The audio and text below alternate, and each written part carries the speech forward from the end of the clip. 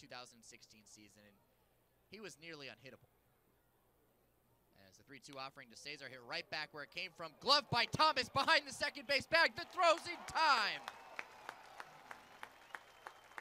What a play by Toby Thomas behind the second base bag, leaping behind into the lip of center field to glove it backhanded and have the wherewithal to get up on his knees and make the throw across in time to Telvin Nash. Toby Thomas with an absolute strike to throw out Randy Cesar. And that's where a shifting defensive alignment can come into play.